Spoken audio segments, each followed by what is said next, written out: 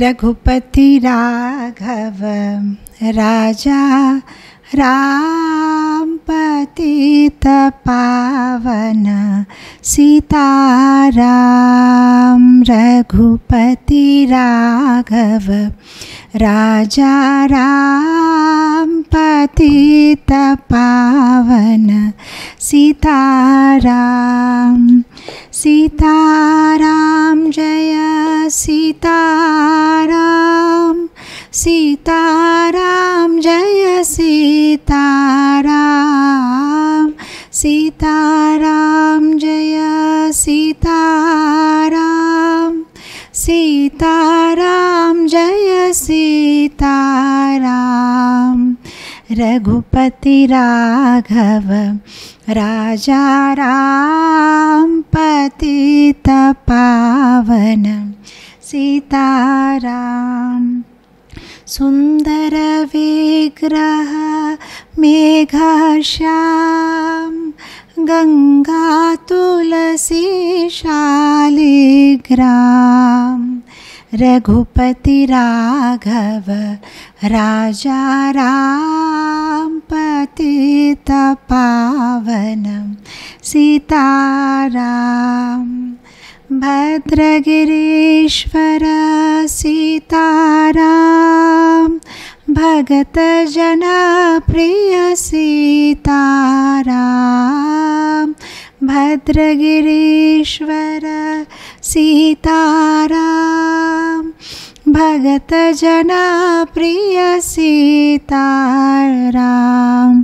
रघुपति राघव राजा राम पतित पावन सीताराम। जानकी रमणा सीताराम, जय जय राघव जय रघुराम। रघुपति राघव राजा राम पतित पावन सीताराम। श्री राम जय राम, जय जय राम। श्री राम जय राम, जय जय राम। श्री राम जय राम, जय जय राम। श्री राम जय राम, जय सीताराम। सीताराम भगवान की जय। लोकाभिरामं रणरङ्गधीरं, राजीवनेत्रं रघुवंशनाथं, कारुण्यरूपं करुणाकरं त्वं श्रीरामचन्द्रं शरणं प्रपद्ये।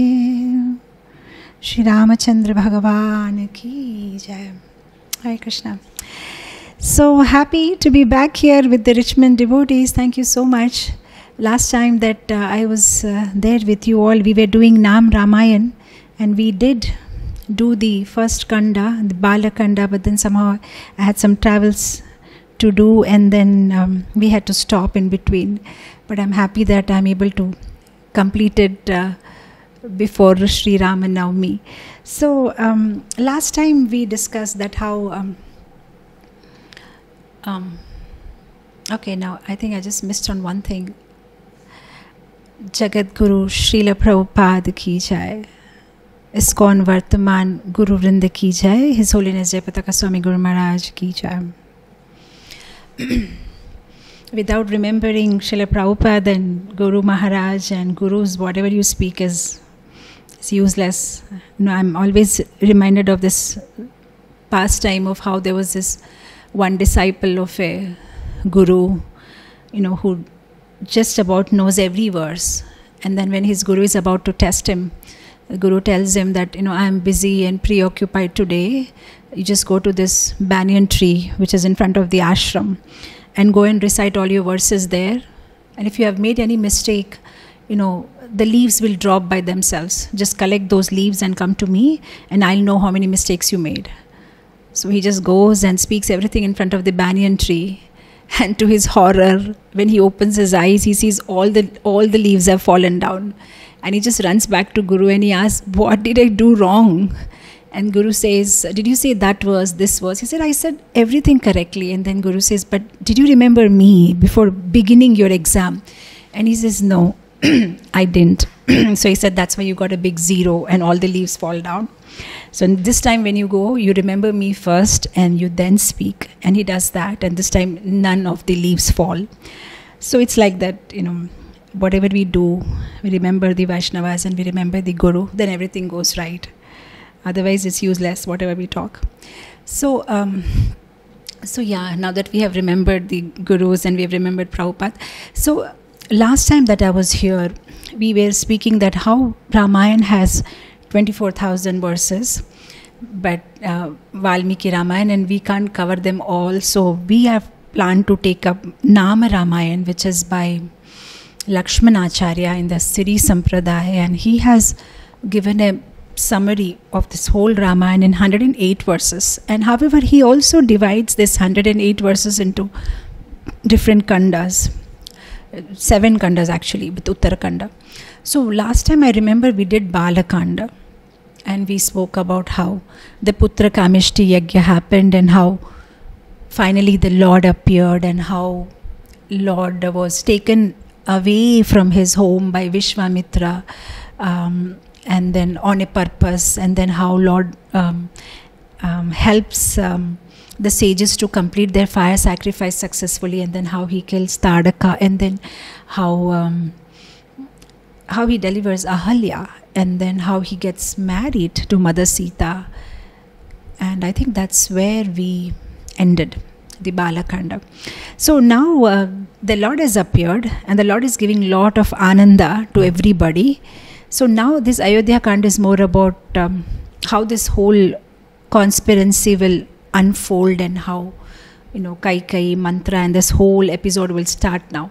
So as we did it last time, we will recite verse and then we will, of course, again, all said and done, it's not so much in chronological order. It just goes here and there, but it tells us the whole summary of the Ramayan. And this way we will also complete reciting all the 108 verses of Naam Ramayan.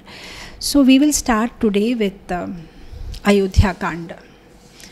So very beautiful glories of Lord will be explained here.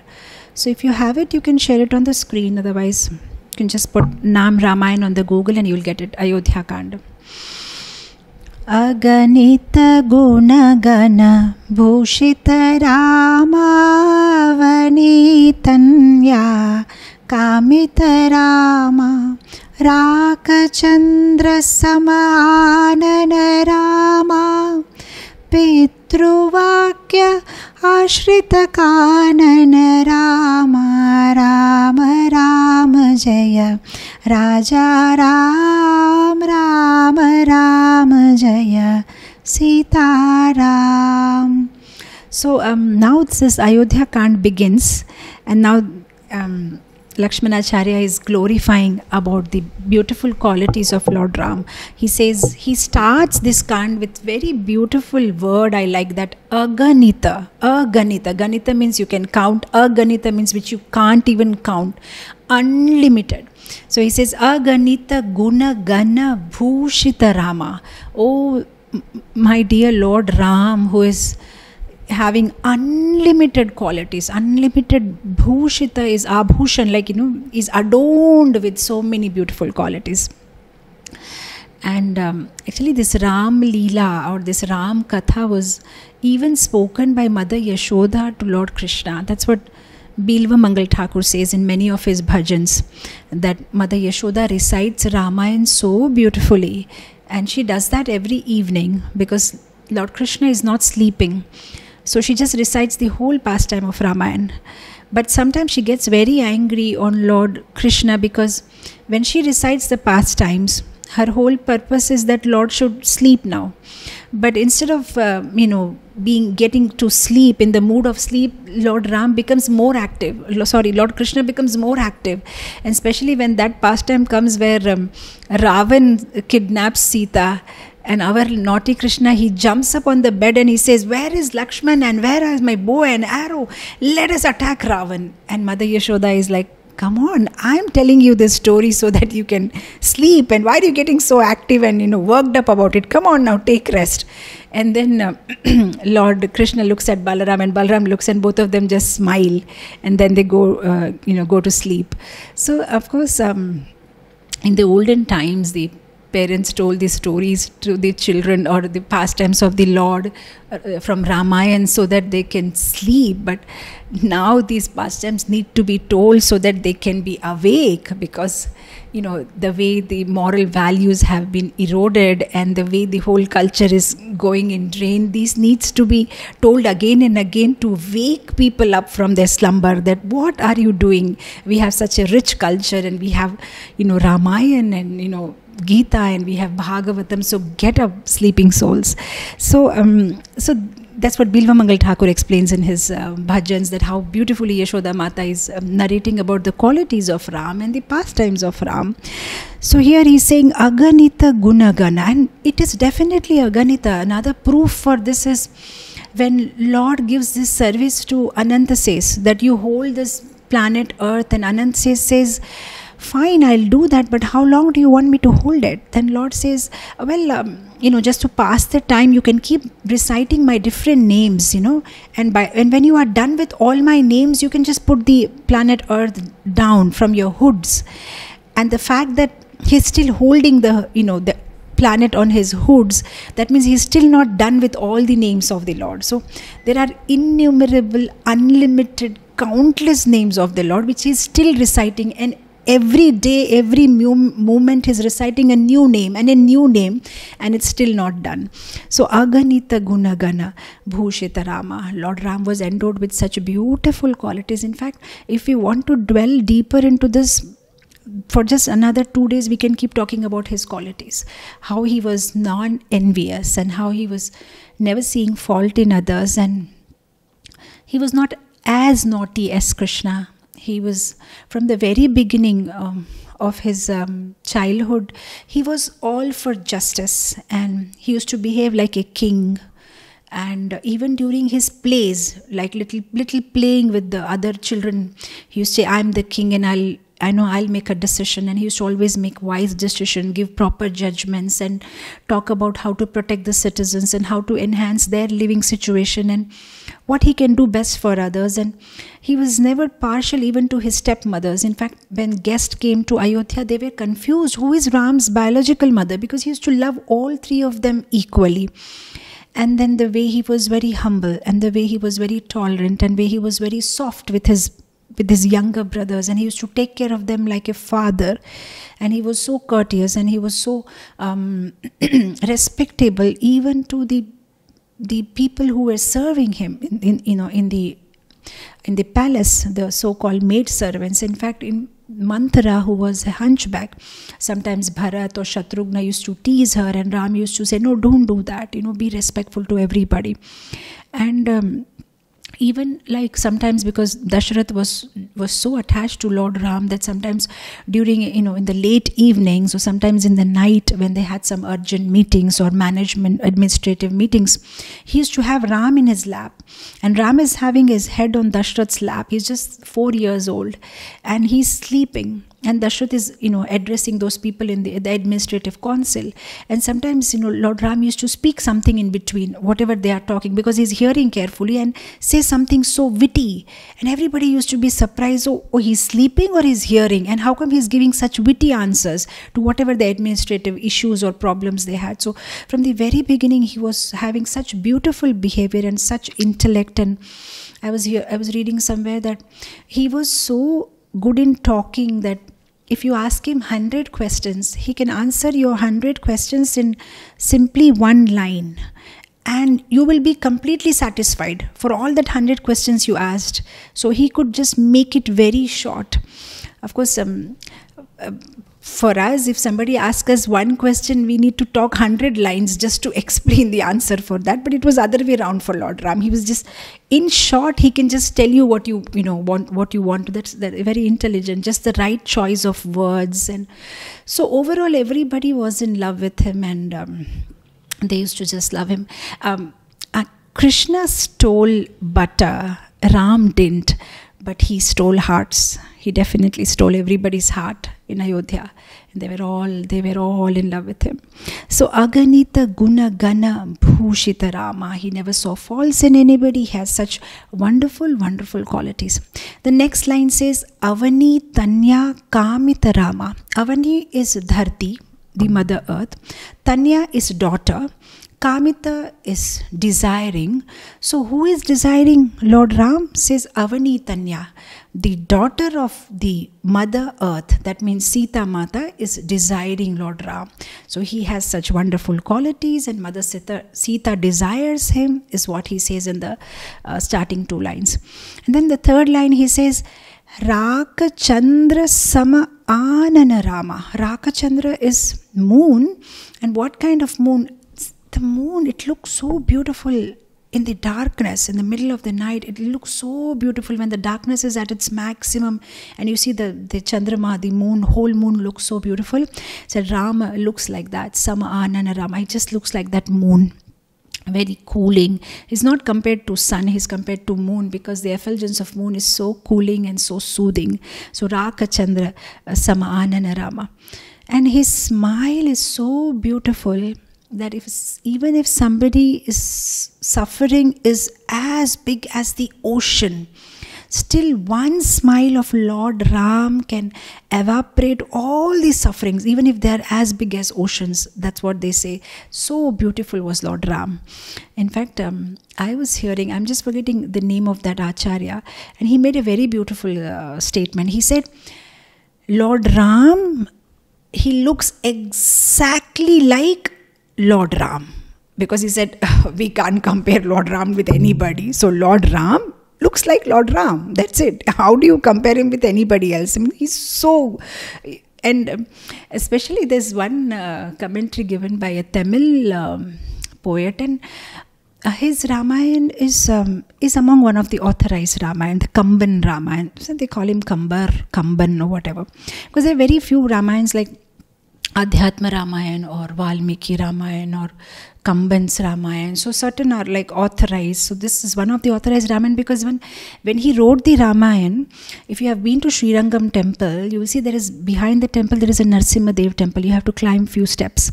So after completing his Ramayan, he presented it to Lord Narsimhadev, and then Narsimhadev spoke out from the deity form and he said, yeah, it's a good one. I approve it. It's correct, whatever you have stated. So his Ramayan was authorized by Narsimhadev in Ranga Kshetra, in Srirangam. So he writes a very beautiful thing in his Kamban Ramayan. He says, anybody who saw Lord Ram's eyes, they simply kept looking at his eyes. And if you ask them, have you seen Lord Ram's nose?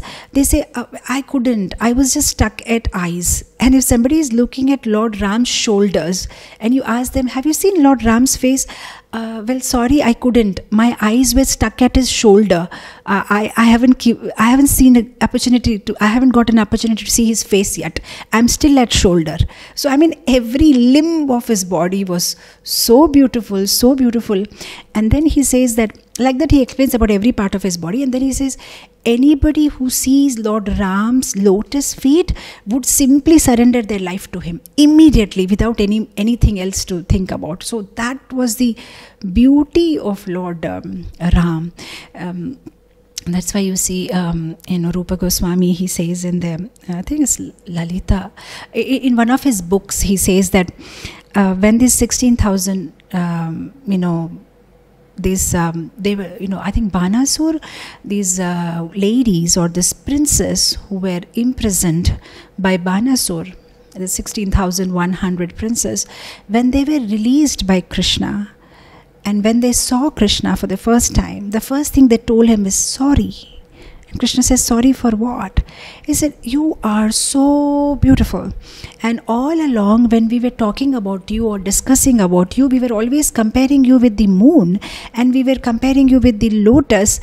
And we think now it's such a mistake, such an embarrassment to you. Oh, you are much more beautiful than the lotus or the moon, and how come we made such silly comparisons? So we just, begging forgiveness.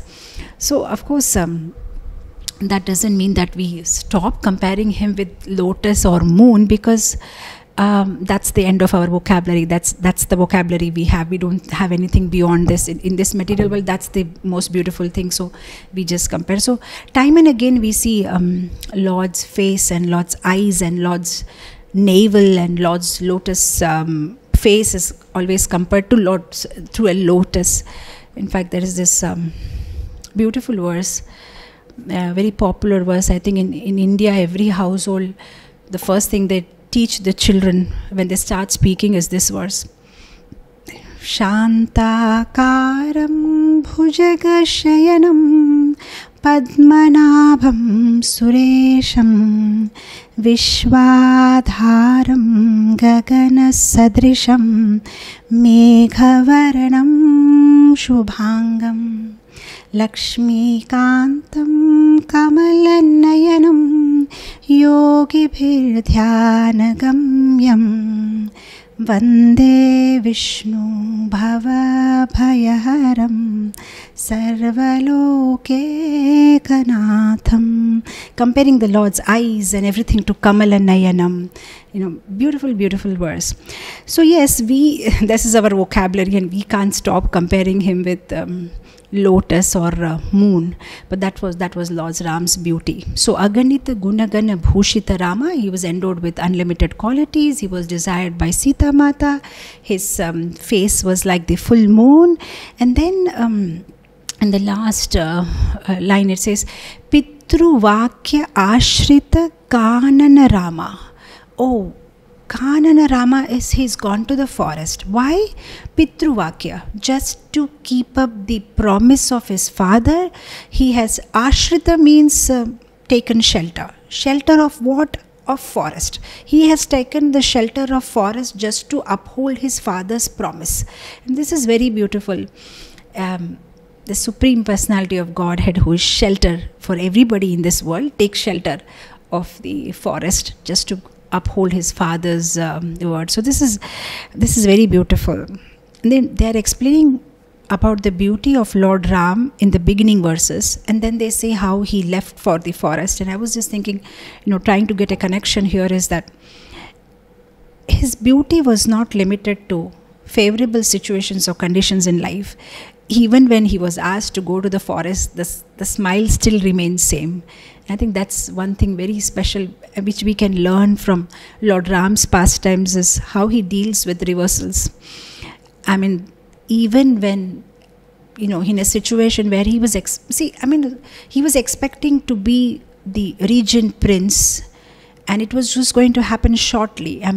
In the morning he's all set and ready, and after his Mangala Snanam, after taking the auspicious bath, and he's about to, going to be the prince regent, and then he's told that no, you'll be banished for 14 years, and he still has the same smile on his face. There's no change in his expression. This is something, because when you are expecting a pat and you get a slap, definitely there'll be some change of emotions, so there'll be some kind of a feeling in your heart. But the way Lord Ram reacts, and that's something so beautiful for us to learn, and especially the fact that he doesn't blame anybody for that. At some point in our lives also, when we become devotee, over a period of time, we do learn to forget and we do learn to forgive. But Lord Ram is showing us another step in that journey of forgetting and forgiving, loving somebody who has been the cause of our sorrow. Now that is something really special. Another step high. Okay, you forgive, but can you love them in the same way, or rather more, even though they, practically you see that they are cause of your sorrow? Because he doesn't blame Kaikai, or he doesn't, he's just, in fact, when this announcement happens, we should see the way he deals with everybody in so positive way.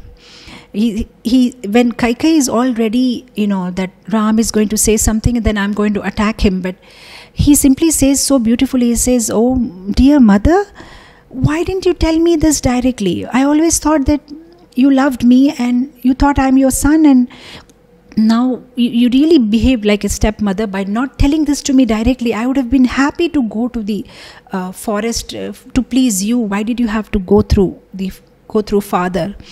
And when he says that, Kaikai is completely disarmed, and he just deals so beautifully with Kaikai so that no more negativity is increased in the family and everybody is okay. And then when he deals with Dasharath also, he makes it very short and crisp. He says, "All right, father, I'm ready to go. So I don't think I should delay this further. And just please allow me to leave the room now. I need to make preparations." And of course, Dashrath is still crying and he's telling so many things. And of course, at that point, somebody may feel that, is Ram emotionless? Because he's not even expressing his emotion and there is not even one tear, or he doesn't even say, "Oh my dear father, I'm going to miss you too."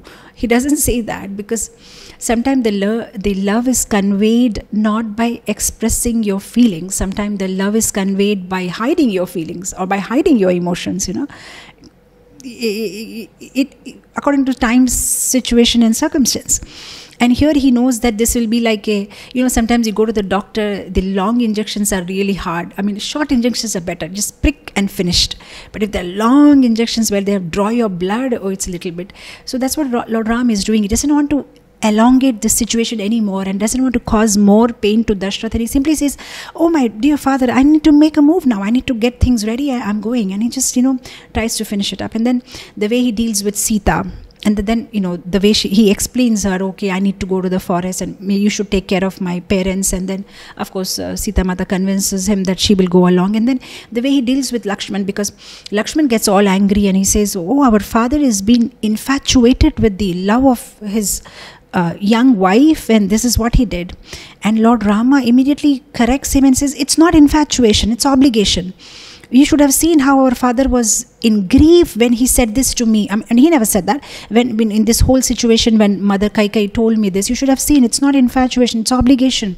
You shouldn't say this about our father. And he immediately corrects him. And then when Lakshman says, "Okay, fine, not to criticize Dashrath," and he starts criticizing Kaikai, then immediately Ram stops him also. "Hey, Mother Kaikai loves me. Her love is like the flow of Ganga." And immediately Lakshman asks, "Okay, her flow is like Ganga, so why did Ganga become dry overnight? Why suddenly, she wants to throw you to the forest?" And he says, "Look, this is what we need to understand. You said why Ganga became dry overnight. How can Ganga become dry? She still loves me. But if in spite of her loving me so much, if she has asked me to go to the forest, that means this is destiny. This is destiny. Here where the role of destiny comes. Otherwise, why would she say that? She loves me so much and I love her so much and we are all such a beautiful family. And if this has happened, then this is definitely the role of destiny." And he just tries to shift the focus, from Kaikai to something else. So destiny is the one that's the, cause of our trouble. And then the way he deals with the different courtiers, when they are all upset about this whole thing, he says, "No, I'm very happy. Imagine I have an opportunity to now go for 14 years in the forest and associate with all these great saintly people, and I will hear scriptures and I'll get this chance to meet the sages. Oh, I have got this opportunity to do something that will please my stepmother. Oh, I have got this opportunity to play a main role in upholding my father's promise. Oh, what a privilege. Oh, I will get this opportunity to see in my lifetime my younger brother becoming king. Oh, what an opportunity I have got." And he's just going on, and the courtiers are surprised. How can somebody be so positive even in this kind of situation? And everything is, showing in such a positive way. And I thought this was really beautiful lesson for our life too, that whenever we are when we are confronted by this kind of reversals in our life, we should also try to shift our focus. But of course, when easy said than done, devotees may question, "Okay, we can shift our focus, but the problems are practical and real. I mean, they are real problems. Even if you try to shift your focus, you need to sort them out. They are standing right in front of your face. Yes, but at least one thing we can do is, the mind has this habit of exaggerating every small problem in our life in a very big way. It magnifies. At least if we think positive and we shift our focus, and then at least we can stop the mind from exaggerating the problem and presenting the problem as it is and not making it more bigger than it actually is. At least that much we can do. So that's one thing. And of course, when we take shelter of Gita and we take shelter of Bhagavatam, then one more thing that we know is, it's not only we who are suffering, everybody's suffering. This world is a place of misery. It's just that different people are suffering different flavors. Maybe you have a strawberry and they have a vanilla, but everybody has their flavor of suffering. So this is one wisdom we get from Gita. And most important is, when we take shelter of scriptures, at least we start looking at things from multi-life perspective. This is not my only life, and that I've lived before, and I may have to take birth again, and there are so many things happening in my life which I don't know, what karma I did previously. So we start looking at things from multi-life perspective, and that helps us to get a little bit calmer and face the situation or whatever problem we face in our life. So I thought this was some beautiful life lessons which we can learn from Lord Rama's life. So how he was smiling and he just accepts it. We'll go to the next verse. Priya guha viniveditta padarama tikshalita nija mrudu padarama bharadvaja mukha andakarama chitrakootadriniketana rama rama rama jaya Raja Ram Ram Ram Jaya Sita Ram. So here he says, okay, it's all done. He just goes, with his wife and Lakshman, and they are now on their way to the forest. And we know whole pastime of how the whole Ayodhya walks with Lord Ram, and then somehow Lord Ram cheats them. He asks Sumanta to. This is similar to what Akrura does to the gopis. The gopis are crying, and Akrura takes Krishna away. And this is what happens with the Ayodhya Vasis. They are all fast asleep, and Sumantra just takes away Lord Ram, and then they meet Guha. So the first line says Priya Guha. Priya means beloved. Guha is Lord's friend. So he says Priya Guha Vinivedita Padarama.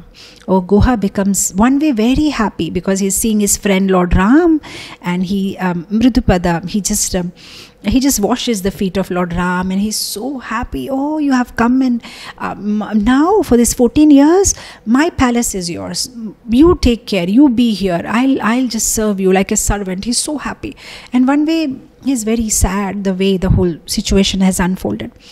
And so when Guha sees Lord Ram, he just comes with all Rajaboga and Prasadam and every facility, and he says, please come and take rest in my palace, whatever palace he must be having as a forest dweller, whatever situation. So Lord Ram says, no, I can't, because I made a promise, that I will be living under the, trees and wear bark of the tree. And then what Lord Ram does is he just takes some gum from the tree barks, and then he mats his hair, because if they have to stay in the forest for 14 years, they don't have the right things to wash and all those facilities. So he simply just mats their hair, and he says, I can't stay in your palace, and I'm just going to sleep underneath this tree for this night, and then I need to walk further.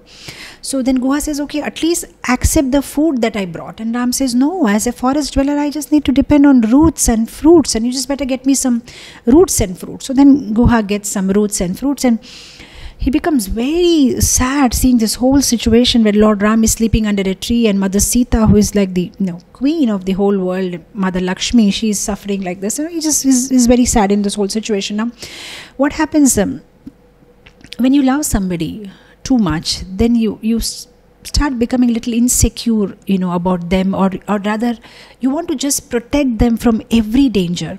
Now Lakshman loves Lord Ram so much, and Guha loves Lord Ram so much, so they both want to protect. So whole night they both don't sleep. And then of course it's very funny how Lakshman thinks that Guha may be, with Bharat, and he may try to harm Lord Ram, and Guha is thinking that God knows what is there in Lakshman's mind. Maybe he just accompanied because he wants to kill Ram maybe and help Bharat. So both doubt each other, and whole night they are trying to save Lord Ram from each other. And finally at one point Lakshman starts crying and Guha starts crying, and both are crying because they're not able to see this situation of Lord Ram and Sita. And that's where they start talking. And when they start talking, then they both understand that both are great devotees of the Lord and they love the Lord. And I thought this was also very special, that, unless and until a devotee opens their mouth, you can never judge them. You can never judge them by the way they look, or they dress, or they walk, or the clothes they wear. The only way to judge, or rather to know somebody, is when they open their mouth.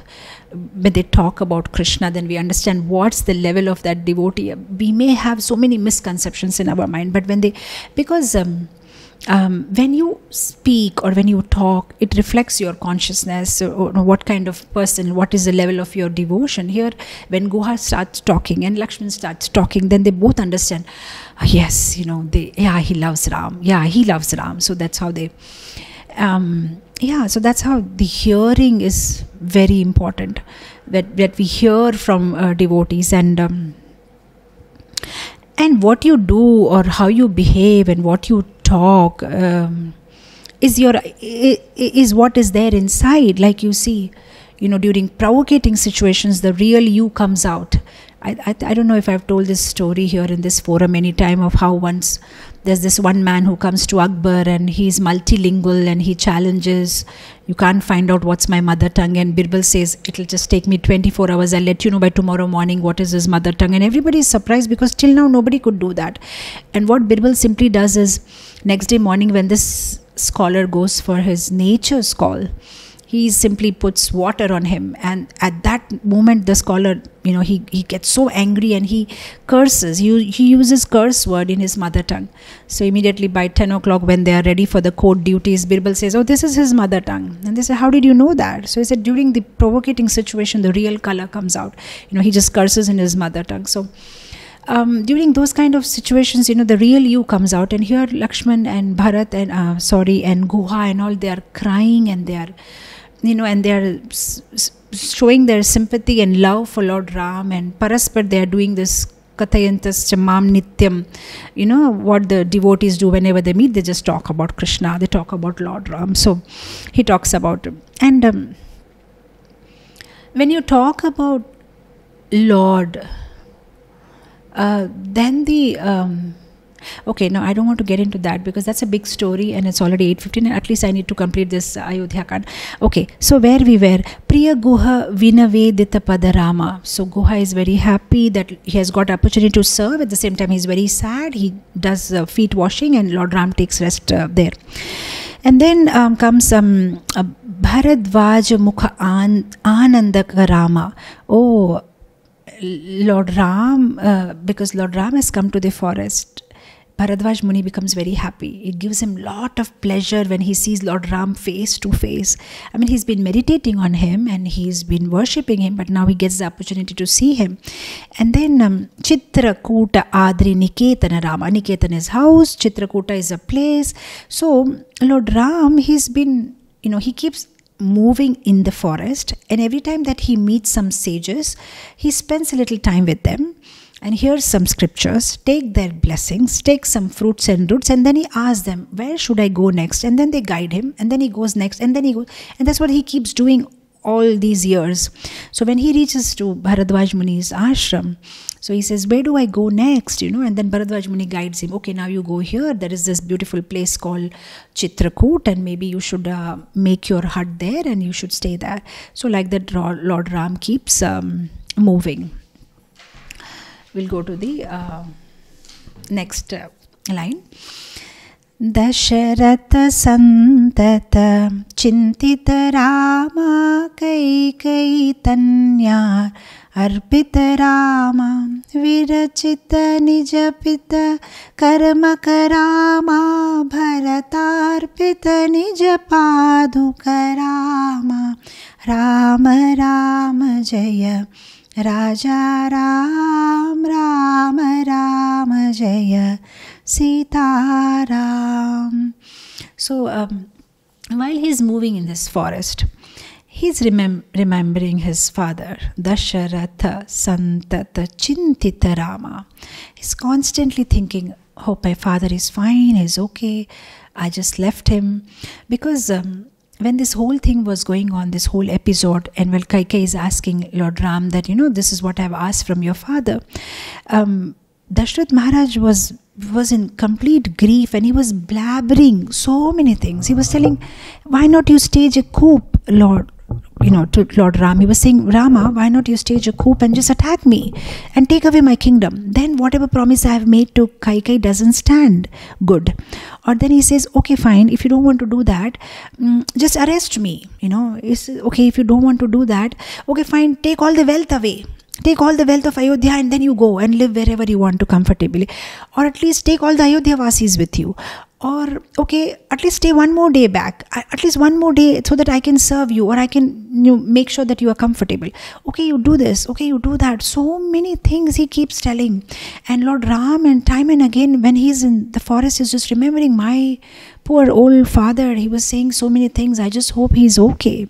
So this is what had happened, because when Lord Ram left, there were so many things that Dashratha was trying to say and suggest, but Lord Ram does not listen, and he just starts walking, and he doesn't even look back. Like I was just telling previously that he just didn't want to give so much pain to his father, so he thought the quicker it's over, maybe my father will forget and he'll keep going. But it doesn't happen. Dashrath keeps saying Ram, Ram, Ram, Ram, and he just falls down.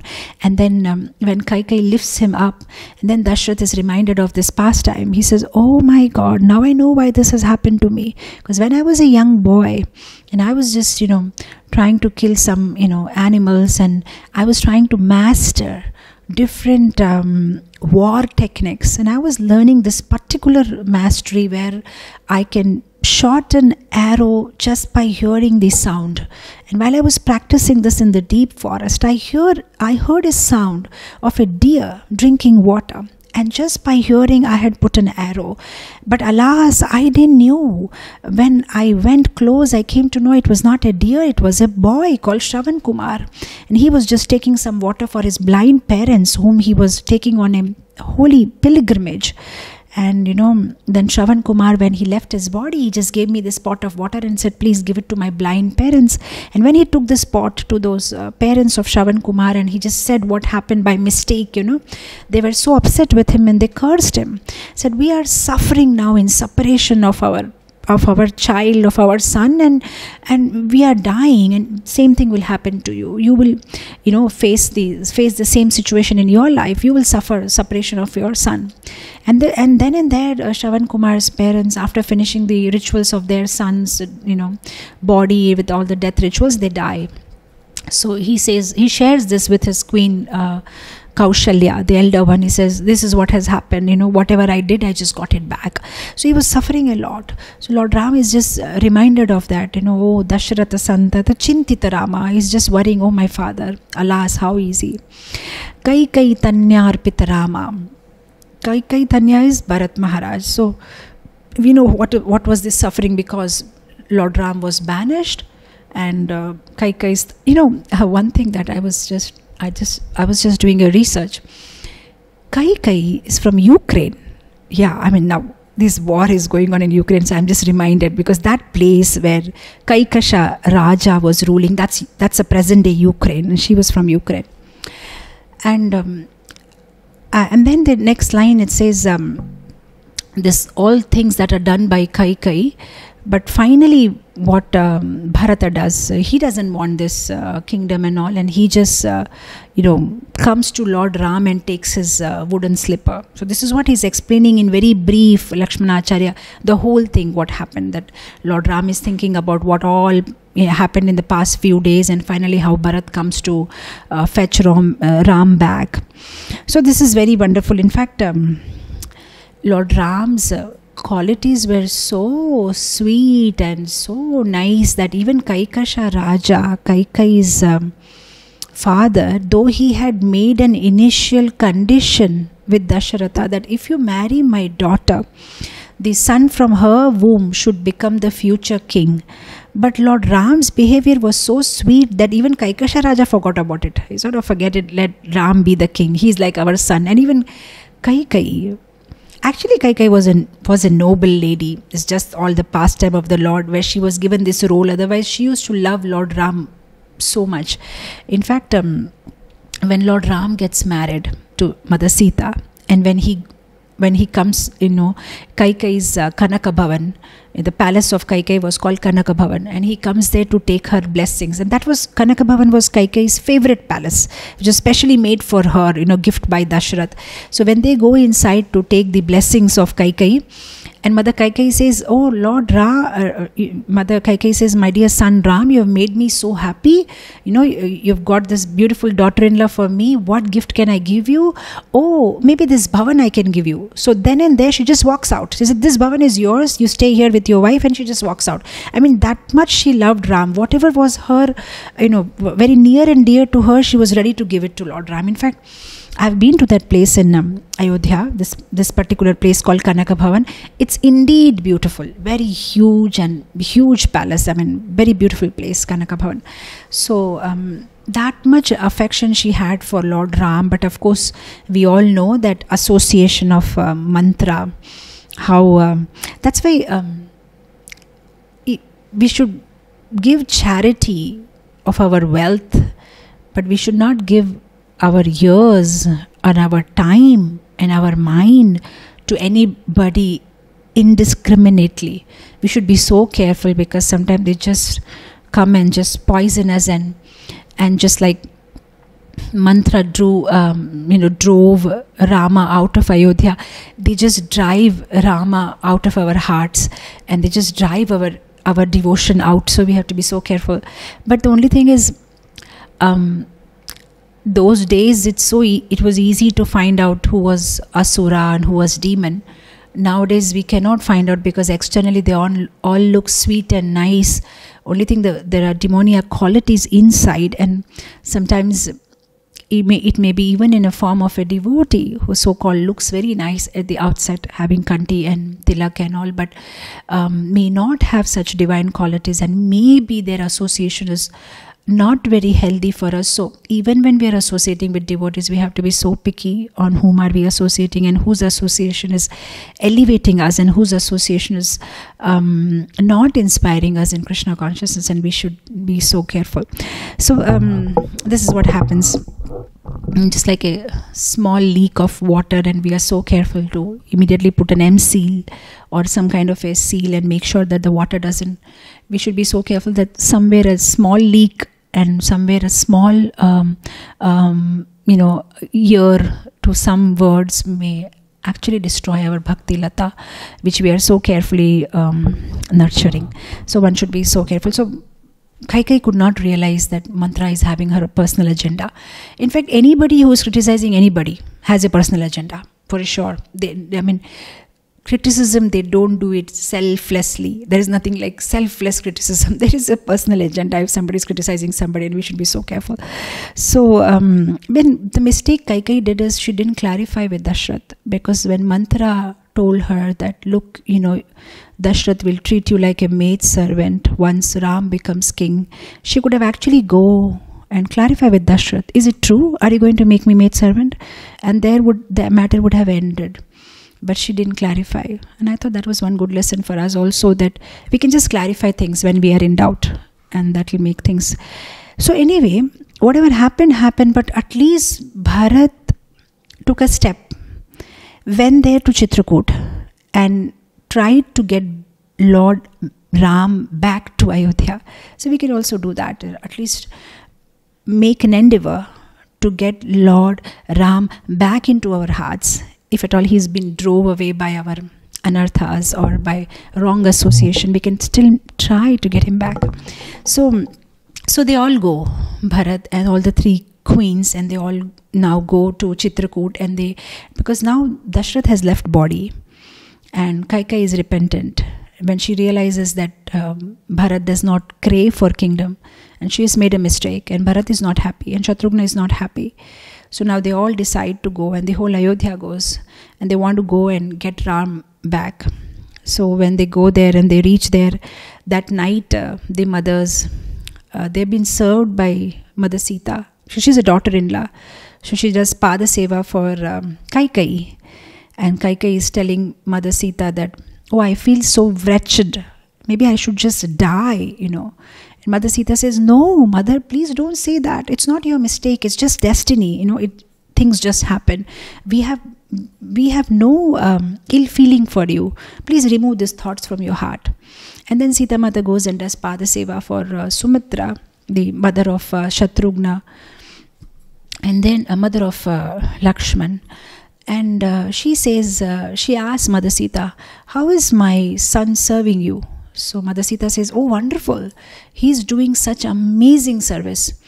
And she becomes immediately so happy. She says, oh, my son has withheld my, my pride now. I'm happy. Otherwise, I would have feel useless. I'm not able to do anything for you and Lord Ram. And at least my son is serving you well. Actually, Lakshman did such an amazing service. In fact, for the 14 years that he served Lord Ram, he never slept even once. In fact, when Nidra Devi came and said, this is not fair, everybody has to sleep. So he says, just give me this 14 years time and I promise you, once I'm done with this and the day Lord Ram sits on the Simhasan, on the throne, and he becomes the king of Ayodhya, that day I'll sleep. So Nidra Devi says, but it doesn't work like that. What am I supposed to do now? Because your quota of sleep I have to give you. And then Lakshman says, you can go to my wife to Ayodhya and you can ask her to accept my quota of sleep. So I read somewhere that Urmila, she slept in day and night accepting Lakshman's quota of sleep and then doing her quota of sleep. And then finally on the day when they win the war and they come back to Ayodhya and Lord Ram is enthroned and Lakshman is holding the umbrella just behind Lord Ram. And that time Nidra Devi says, hey, look, gentleman, your 14 years are over. And she just enters and Lakshman is sleepy and the umbrella which is holding slips from his hand. And then he decides, oh, I think I need to go and take rest. So he just goes and takes rest. And there is this very interesting pastime with Agastya Muni. He just comes and asks Lord Ram that, I have been contemplating about this one particular thing, Lord Ram, in your Leela, and which is just not, I'm not able to accept it. And Lord Ram says, what is that? He said, I know that Meghanath, or you call him Indrajit, he was supposed to be killed by a person who does not sleep, who does not eat, and who does not see the face of a woman for 14 years or whatever. And how come Lakshman could kill him? Because Lakshman was with you, so I'm sure he must have seen Sita and definitely he must have slept and he must have eaten. So how did he manage to kill Indrajit? And then Lord Ram says, well, I'm not sure about this. I need to speak to Lakshman. So they call him. So then Lakshman says, yeah, I have fulfilled all these 3 conditions. I haven't slept. And then he explains to Lord Ram how he made a deal with Nidra Devi and he actually didn't sleep for 14 years. So Lord Ram says, okay, that makes sense. But what about eating? I know you ate because when you used to bring fruits for me from the forest, I used to divide it into three portions, give something to Sita and then to you and then for myself. So I know you have eaten. So Lakshman says, you never told me eat this. You said keep this. So I never ate. I just kept it. So Lord Ram said, I'm not able to believe it. Then Lakshman says, I can prove it. I said, how will you prove it? He said, everywhere that you gave me, I didn't know what to do with those fruits. So I just dig and kept them inside my tunir, the place where you keep your arrows, and I can still get them. So then Lakshman climbs on Hanuman and then they go to those places where they were staying and they get all the fruits back which Lord Ram had given for all the 14 years. And they come back and they put it in front of Agastya Muni. Now Agastya Muni, the smart sage, he says, count it. 14 into 365, 365 days into 14 years into whatever morning, evening, whatever he must have given. And they just actually counted it. And they said, there is something less, 7 days, 7 days fruits are less. So that means you ate. Then Lakshman says, no, I'll prove it, I didn't. Those 7 days you never gave me anything to eat. So Lord Ram says, how is that possible? I gave you each and every day. He said, no, you didn't. The day the 3 mothers and Bharat came to visit us, and they gave us the news that father died, we were so sad we didn't eat that day. And the day Sita was abducted, kidnapped, we didn't eat that day. And the day Ravan brought the Maya Sita and showing us that he's cutting the throat of Sita, we were so upset. Then we didn't eat that day. And the day Ahiravan took us to Patal Loka, we didn't eat that day. And then the day Nagapasha, Meghadoot, he just bounded us by the Nagapasha, that day we both were unconscious, so we didn't eat that day.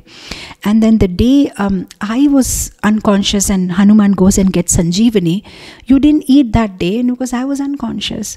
And the day we won the war, we were so happy, and that day we didn't eat anything. So you see these 7 days you didn't give me anything, so I didn't eat. So Lord Ram says, all right, that also makes sense. You didn't eat and you didn't sleep, but you definitely saw Sita because we 3 were living together. So he said, no, I didn't, and I'll prove that. So how will you prove that? He said, you remember when Ravana kidnapped Mother Sita, and then she did throw some jewelries, on the ground, and these were collected by the monkeys, and that was with Sugriva. And when Sugriv gave us that piece of cloth which had all these jewelries, and you showed it to me, Lakshman, does this not belong to your sister-in-law? Does this not belong to Sita? And I told you, brother, I haven't seen her face, so I don't know if this jewelry belongs to her. But only thing I can tell you is the jewelry which she wears on her feet, because that anklets, because every day I touch her feet. So those jewelries I can recognize because I haven't seen her face ever. So then I prove you, I never saw Mother Sita, I just touched her feet. So then Agastya says, oh yes, now I understand why you were able to kill Indrajit. So Lakshman did amazing service. So when Mother Sita is doing Pada Seva, Kaikeyi is asking her some questions, and then Mother Sumitra is asking questions, and then Kaushalya says, does not Lord Ram remember me? Then Sita says, no, mother, he remembers you every day.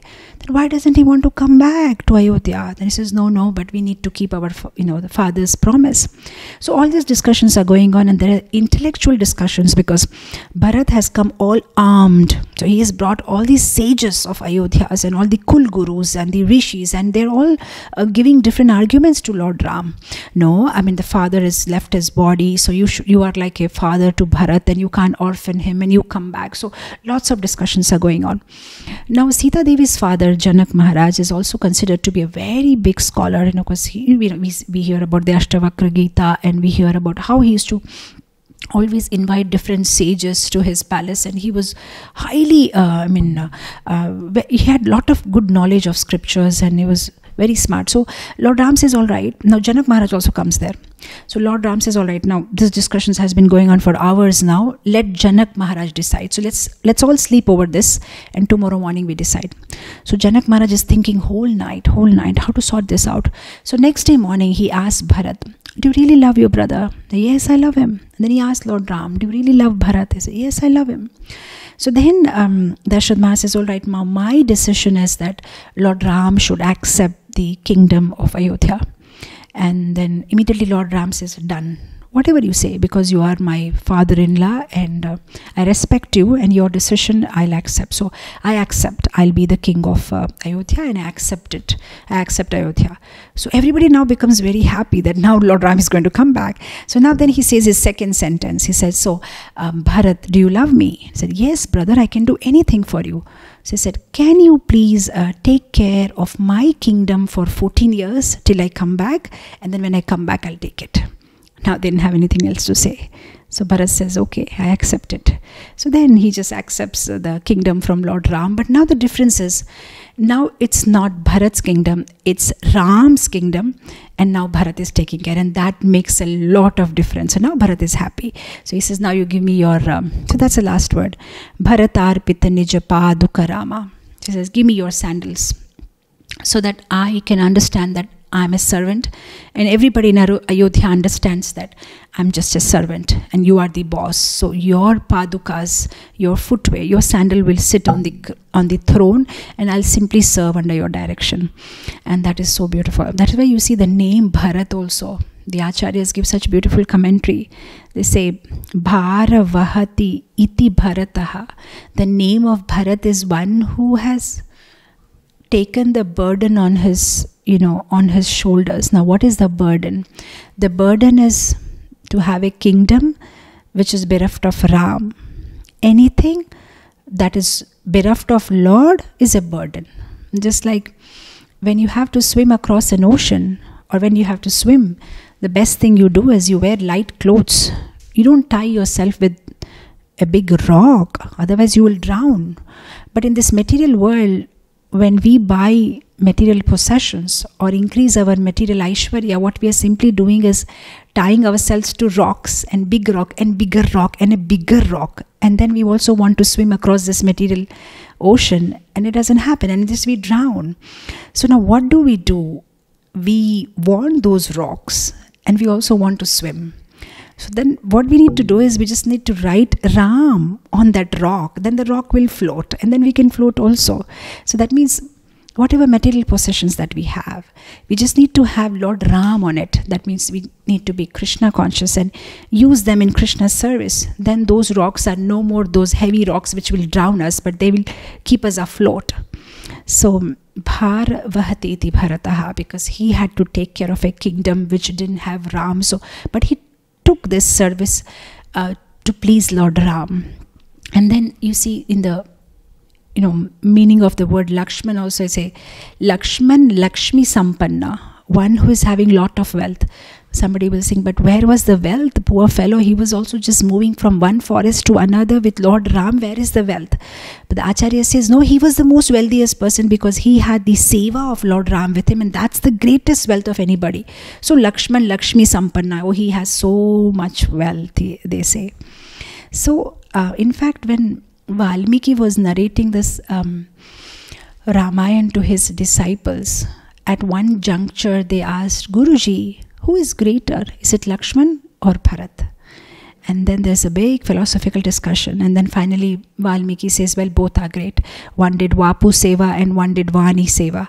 One did personal Seva of the Lord and one did Seva of the Lord by following his directions, to please him. So in fact, Seva in separation is more harder, because when Lakshman does Seva, at least he gets a reciprocation.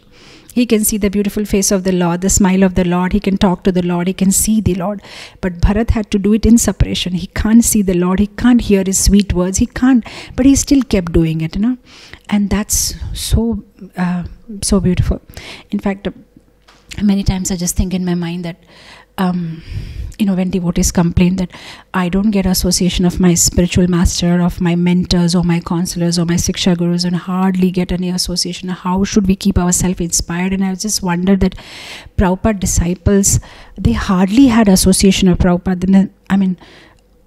The whole moment was just 10-11 years, and Prabhupada just did everything. Now imagine even the devotee with the senior most devotee must have got how many years, let's say, of Prabhupada's association, 66, so 77 he left, so maybe like 10 years, what more they may have. And some of them had maybe 10 days, and some of them maybe had 1 day, and maybe somebody had just one line conversation with Prabhupada, maybe somebody had just one look of Prabhupada, maybe just Prabhupada looked at him, or maybe somebody just had, here is your name, and somebody didn't even have that, maybe a letter diksha with your name in your envelope.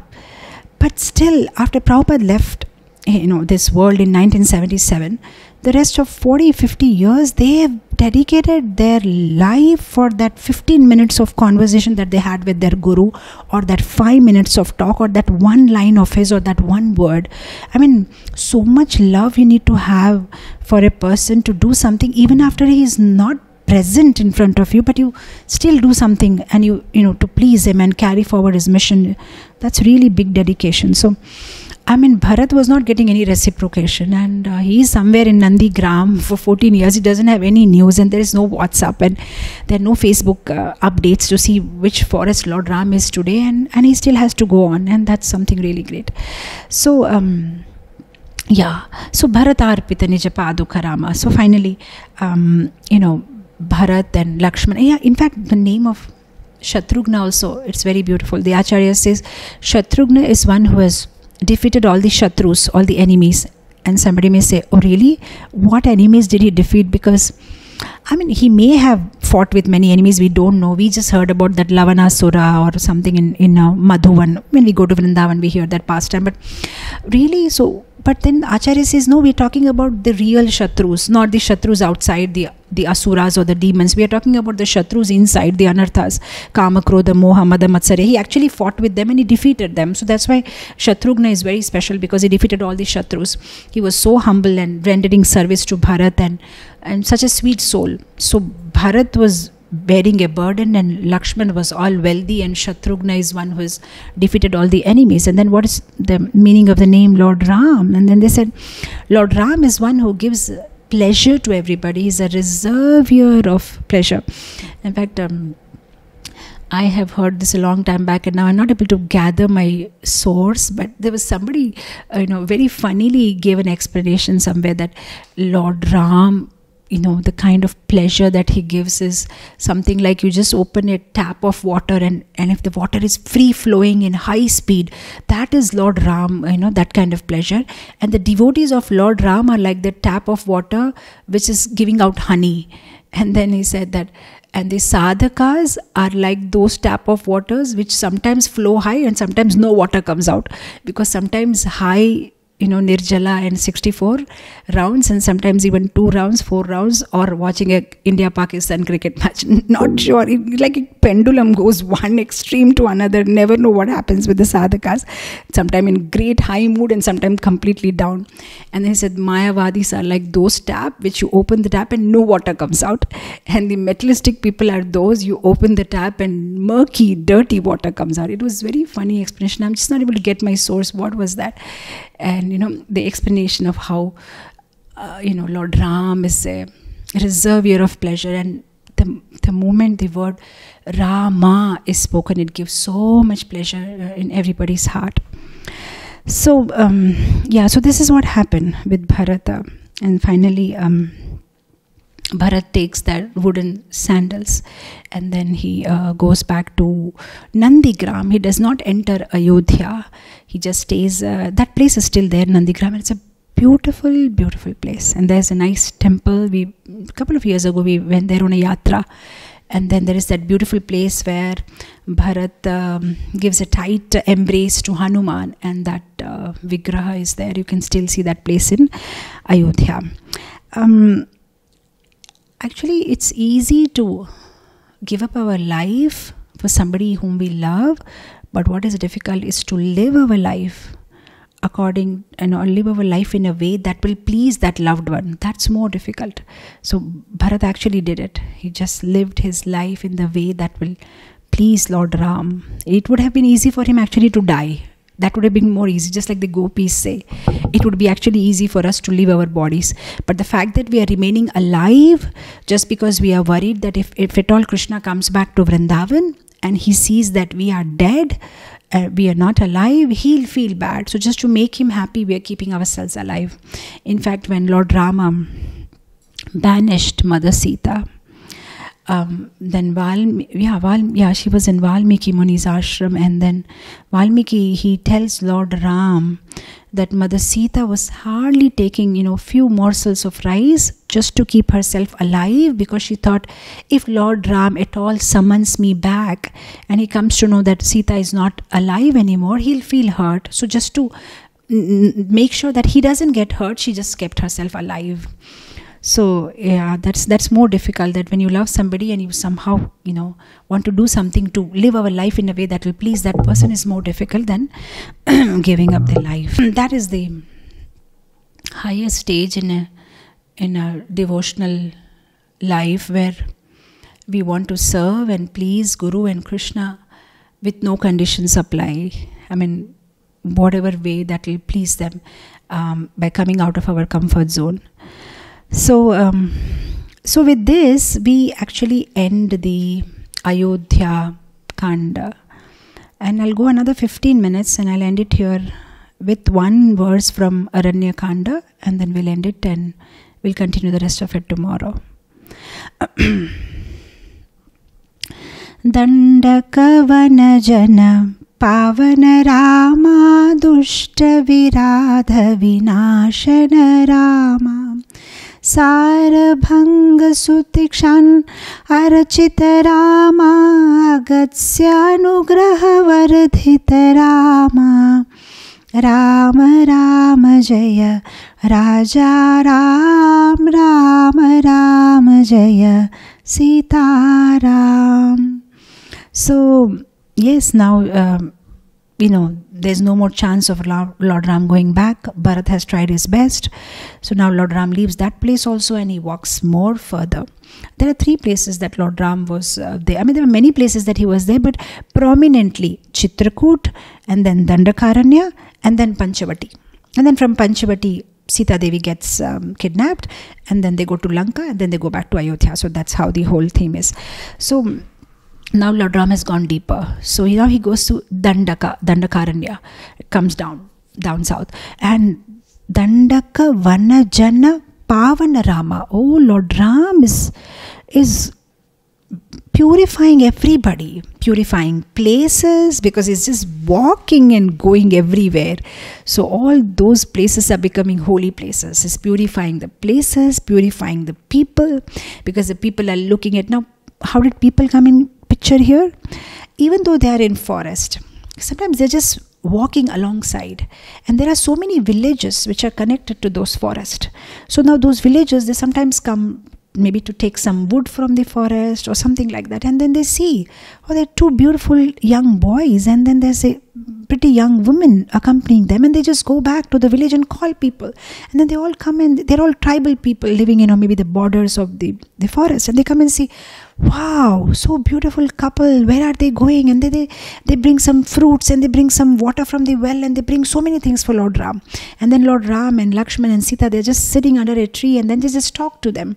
And that way Lord Ram is purifying people, purifying places, and making himself accessible to so many jivas. And that's what he wanted to do. Paritranaya sadhunam vinashaya dushkritam. He just wants to help these sadhus. He wants to kill the demons. He wants to protect his devotees. He wants to reclaim the jivas, and he just wants to come and give them his love and affection. So he just talks to them, and they get so attracted. And not only them, even the sadhus, the sages who've been doing tapasya inside the forest, and they all been meditating on Lord Ram, and they're so happy finally they're able to see Lord Ram. And also, though they've all given up their material aspirations and whatever material things they had, but even if there is some subtle, somewhere impurity, that also Lord Ram is removing by giving them darshan face to face. So whatever that was, it's gone, and they are all completely attracted and by Lord Rama's form, and they're becoming so happy seeing Lord Ram. And even this villagers, they are so mesmerized by Lord Ram's beauty. In fact, Valmiki Ramayan, he makes very funny statement. He says, Valmiki says that they ask Sita Mata, among the 2 handsome men, who is your husband? Because they just want to know if, who is her husband. So at least the second, they can try talking or making a friendship. That's what Valmiki says in a very funny way, that they're so attracted by the beauty of these 2 men. So how is he related to you, and what way is he related, and is he married also, and why did you end up in this forest, and how can your mother and father be so heartless to send such tender, sweet looking, they were also very young, into this hard forest life? What did you do? Why did you get banished? What happened? Okay, you can stay with us. It's okay. We'll take care of you this 14 years. And they're like, no, we need to move forward. And that way everybody's getting so attracted and so attached that every time that he's passing from one forest to another, there are people who are crying and they don't want him to go. And then they're just following him to some extent, and then he again has to keep moving. So like that, Dandaka Vana Jana Pavana Rama. It's just purifying everybody. And actually, the Lord Ram's appearance was for these reasons only: to give affection, to give protection, to give make some correction, because he wanted to give affection to his devotees, and also Mother Lakshmi had a complaint in Svetadweep that you hardly give me any personal time.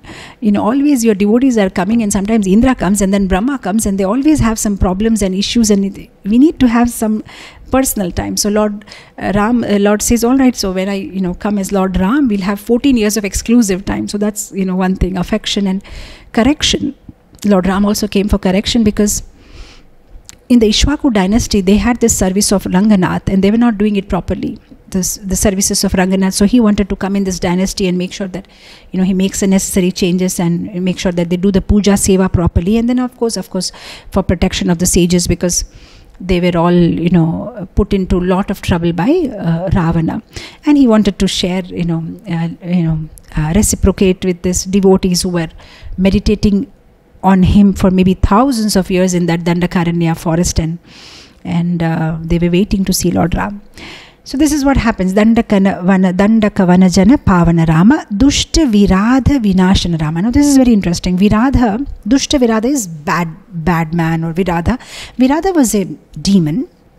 It was a fierce demon, very deadly looking and huge, and all blood coming out from his mouth. And he had this big garland which was basically made of skulls of different animals that he had killed so far, and he was looking very fierce. So when Lord Rama and Lakshman and Sita were walking, he suddenly kidnaps Sita, and then Lakshman and Lord Ram start shooting arrows on him, but they realize that it's just not working. He's very powerful.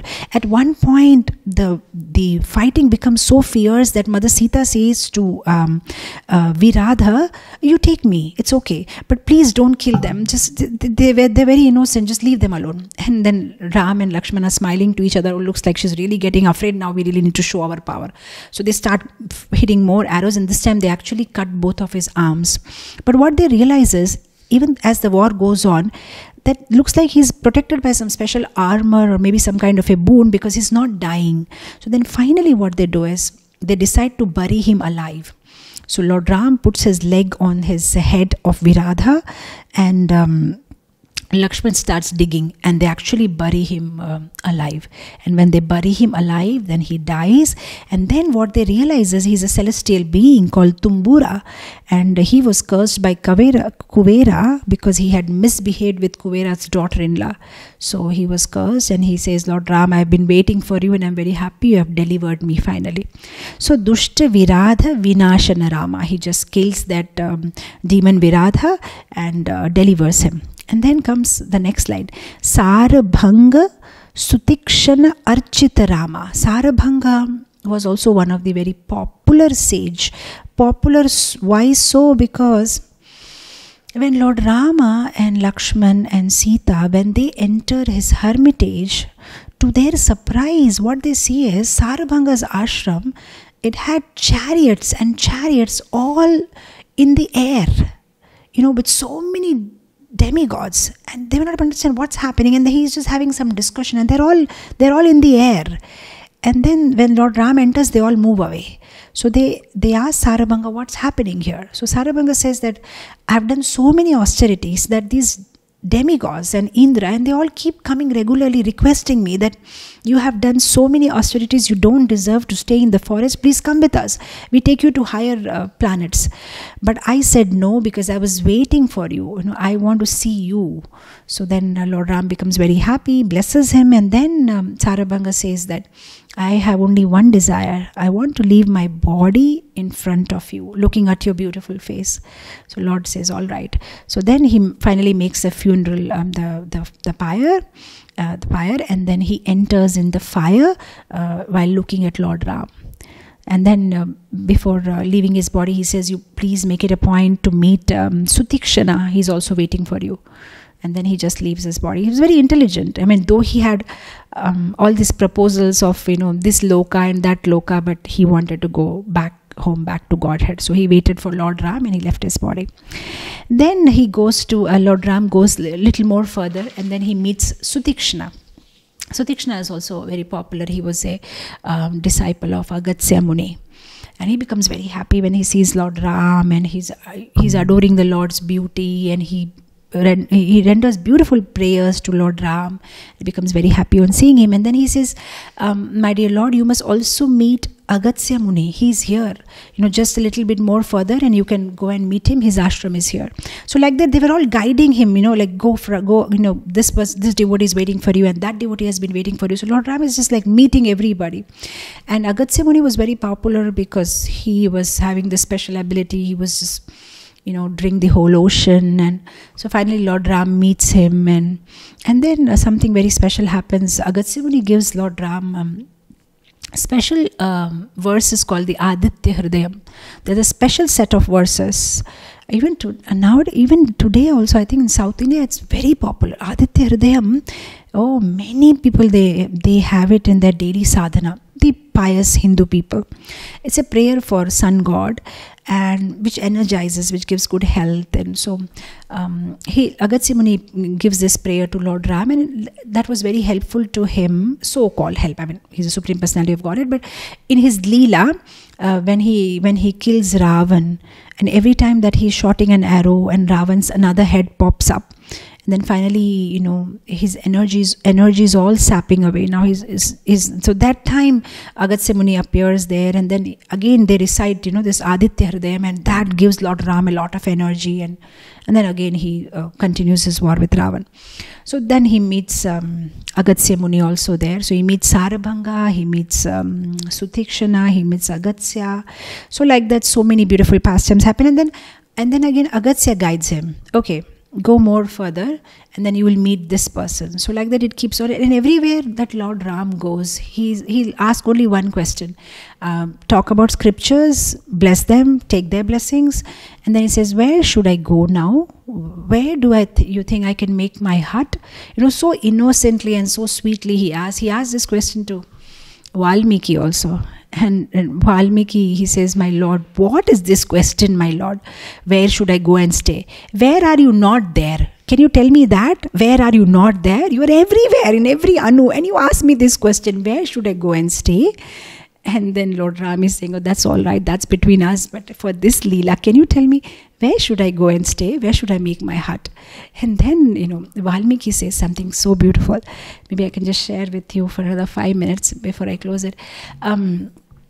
He gives a big list to Lord Ram, and I think this is pretty interesting. You can actually note it down so that we know also that if we want Lord Ram to stay with us, what are the qualifications required? Because Valmiki gives a huge list, I think 14 places or something like that. He gives a big list that this is where you should go and stay, my Lord, he says. So he says, my Lord, go and stay in those places where people have ears which are like ocean. Now what does that mean, ears like ocean? So that means just like an ocean never complains, no matter how many rivers enter inside the ocean never says, oh enough, I don't want to take any more. Similarly, those devotees who are so happy when listening to your pastimes, their ears become like ocean. Even if they're hearing more and more, they never say, okay, I'm satiated. No, I want more. So go and stay in that person's house, my Lord. Like that he'll say 14 things. Go and stay in the house of that person who worships mother cow, or who has tulasi in his house. And it says, go and stay in that person's house who is non-envious. Or go and stay in that person's house who respects Guru more than Krishna. Then it says, go and stay in that person's house who worships you as a family. That means Sita, Ram, Lakshman, Hanuman. Or rather, who worships you with his family. That means the whole family, mother, father, brother, everybody sitting together and worshipping. Go and stay in their house. And go and stay in their house who never speak a lie. And go and stay in their house who use all their senses in pleasing you. With their eyes, they are seeing your beautiful form. With their nose, they are smelling the tulasi which is offered to you. With their using their tongue to taste your prasadam or sing your holy names. And they're using your ears to hear the katha. Or they're using their legs to go to holy pilgrimages. Go and reside in their house. And I said, go and reside in the house of those who consider others' property as poison and others' wife as mother. Go and reside in their house. Let's go and reside in the house of those who are Ajatashatru, they're loved by all. They have no enemies. Go and stay there.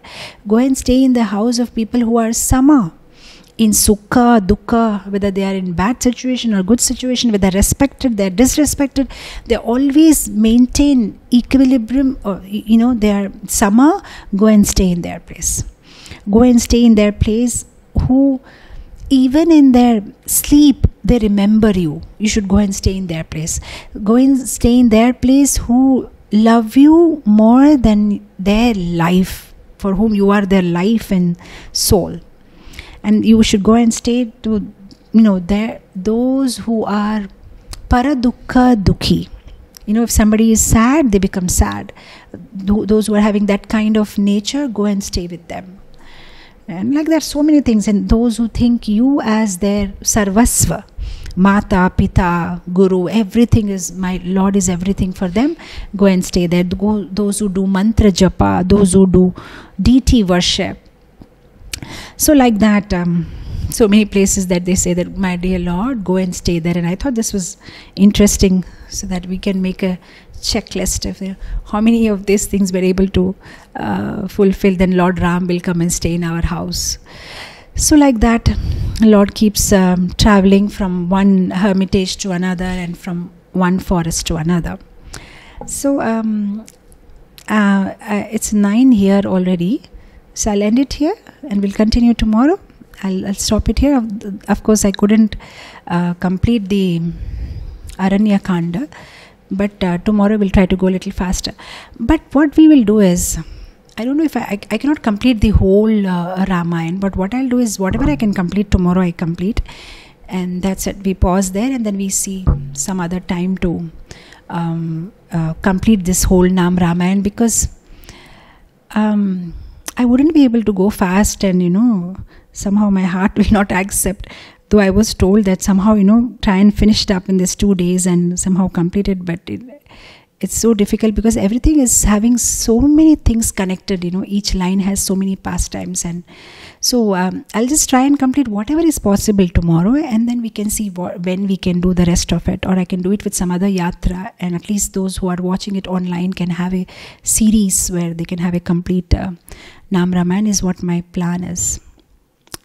Okay, with this I'll end it here. Thank you so much. Shri Ramachandra Bhagavan ki jai, Jagat Guru Srila Prabhupada ki jai. Hare Krishna.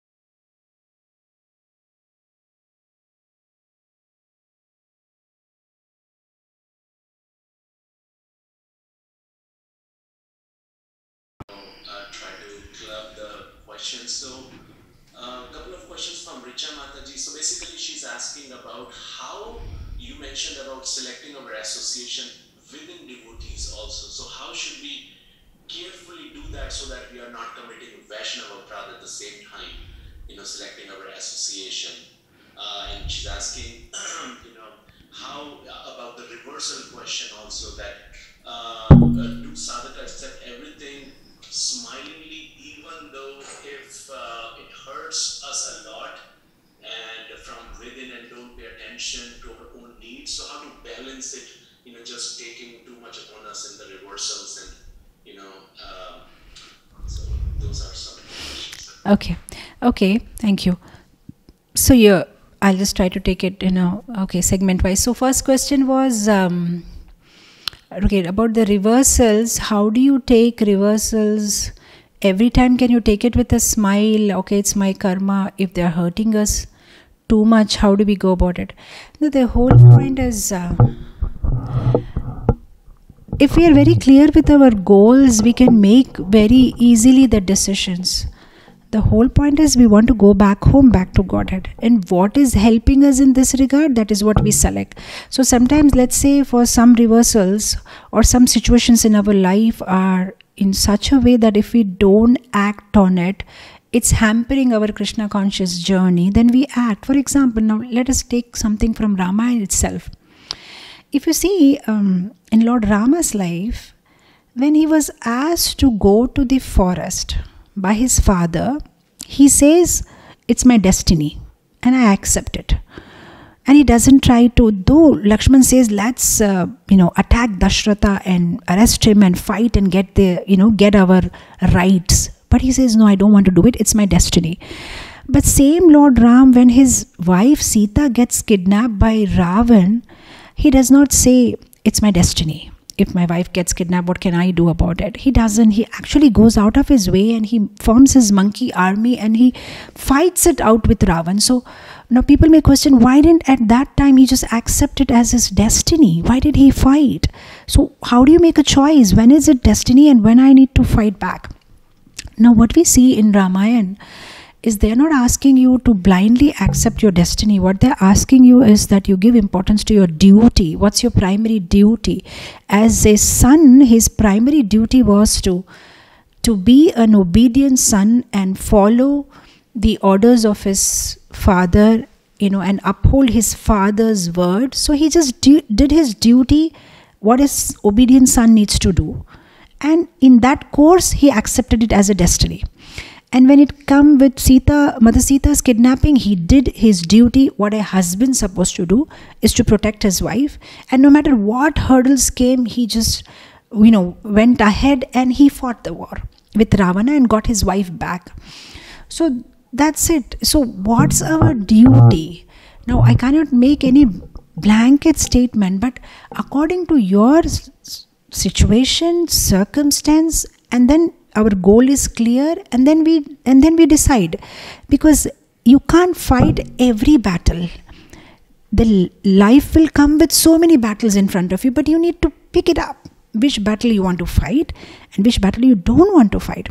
So if there are battle which when fought is going to help me speed up my journey in Krishna consciousness, and I fight for it. And if I see this is going to waste my time and it's not making that much sense, then I just leave it. And as far as coming about hurt, if you see everything with multi-life perspective, the hurt becomes a little less. The hurt comes in when we actually identify ourselves with the body too much. Then only the whole hurt thing comes in picture. This is me, I am this, and this is what has been done to me. But if we start seeing things with multi-life perspective, previous life, and I don't even know if this person is, going to be with me, another few years from now or next life, then everything will become so different when you see it in that level. Have you seen sometimes, close quarters, some patients who suffer from cancer, you'll see there'll be so much change in their attitude, because now that they know that they're going to live temporarily, they just start being grateful to things, people, situation, and they don't want to be bad to anybody because they know they're just for some more time and they just want to be nice to everybody, and everything changes. Similarly, actually, if we every day think that I'm temporary in this world, actually we'll be very nice, and our relationship with everybody will be so nice, and we'll be able to forget and forgive so easily. The hurting thing happens when too much identification with our body. If we are many times I give this example that when we are in a crowded, of course you are in the United States, I don't know if you have faced a situation, but in India, yes, in a crowded train, in a crowded bus, and but you are okay because you know your destination is another 15 minutes and you will be relieved of all these suffering, backache and all these people and smelly armpits and whatever situation it is. That's it with the life too. If you know it's just matter of some time that I have to tolerate this person or tolerate this situation, and these are just temporary inconveniences for permanent happiness, it will not give us so much trouble. At the same time, I'm not talking about extreme abuses or something like that. You just need to pick up, by confronting or by doing this. Is it facilitating your Krishna consciousness? Is it going to make your chanting more blissful? If you say this to this person just now and you're going to feel happy about it, then you can go ahead if it's inspiring you. And if you think it's just going to make it more bitter, then you just tolerate, because you will say something and you'll disturb his chanting, and then he'll say something back which will disturb your chanting, and everything gets disturbed for another few weeks. So just have to, you'll have to just see the pros and cons and how much is helping you in Krishna consciousness. So yeah, deep hurt means deep attachment. The deeper our hurt is, that means the deeper our attachment to body. The lesser attachment to the body, the lesser hurt, because you not care what anybody says. It doesn't go that hard deep. So whenever we get deeply hurt, means we should understand that we are not connected to Krishna just now properly. That's why the deep hurt is coming. Otherwise it will not come like that. Because I don't know, many times I give this materialistic example that if you are in love, everything looks lovely, because you are actually on some other level and thinking something in your mind, and everything around you looks so beautiful. When we are progressing in our love with Krishna, everything in this world looks nice only. Even if apparently there may be somebody who's practically disturbing you also, it's okay, because you are on a high. But of course, if we are not on that, we are not on that level. So practically, we'll have to deal with situations. So yeah, so we should just see if it's too much impact. We can always take a counsel with other devotees around us, and because everything is actually having so many things interconnected.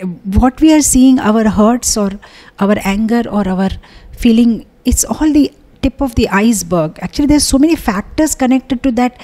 Why is it happening? I mean, I don't know if I'm making my answer complicated, but if somebody asks, why is the water boiling? There are 100 of reasons. First of all, the fire is on. That's why the water is boiling. Now, we can't say that the water is boiling because he wore a blue shirt and she came at 4 o'clock in the evening and the tube light of the kitchen was not working. Actually, these are not the reason why the water is boiling. The water is boiling because the fire is on. So the deep lying problem is lack of shravanam and proper chanting and loss of focus on the goal, and all those are actually the deep lying reasons.